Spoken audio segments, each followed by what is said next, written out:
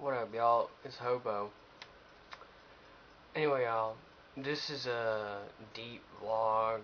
It's been a question that's been wandering in my mind these last few days. I'll explain the story behind it.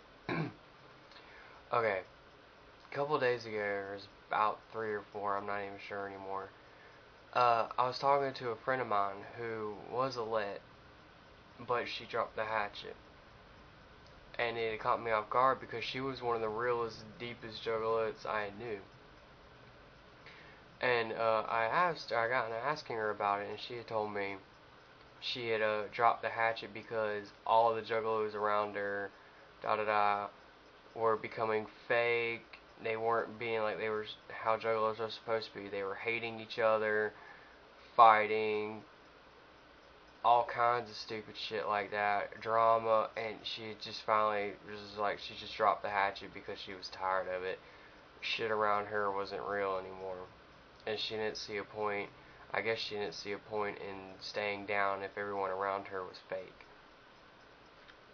So that's been raising a question and a thought that's been going throughout my mind these last couple of days.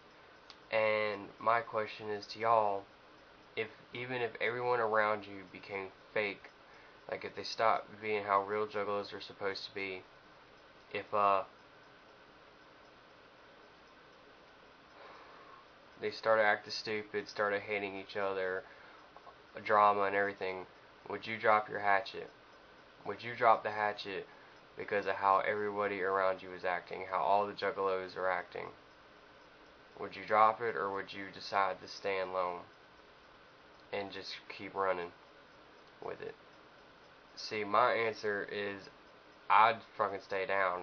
See, I'm down for life and I'm not changing it. I don't give a fuck how the other juggalos around me are acting. That is them, not me. Now, I would probably be the one to try to help them and guide them back on the right path, but even if that doesn't work, I mean, that's them. They want to be stupid or whatever, that's their thing. I'm not dropping my hatchet just because. But I want to see what y'all think.